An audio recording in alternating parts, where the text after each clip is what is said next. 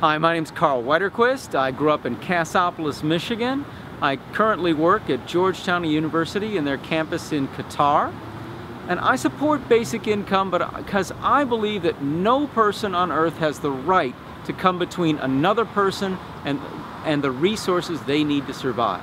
And that's what happens when we have private capital without paying a compensating basic income, is you take people and you put them in a world where all of the natural resources have been made into someone else's private capital or public capital.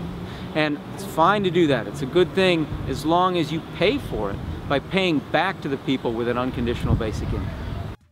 Americans care about each other, and they care very much about freedom, and they need to come to realize that you don't have freedom without a basic income. Nobody asked the poor people to have all the resources of the earth given to somebody else as their private property. And because of that, people have to follow a bunch of rules that our native ancestors did not have to follow.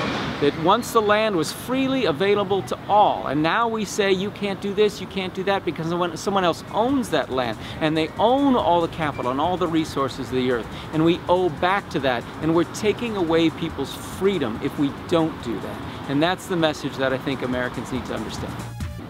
Unconditional basic income is one piece of the puzzle to build a truly free and democratic society. There is no freedom while you're forcing people to live in poverty.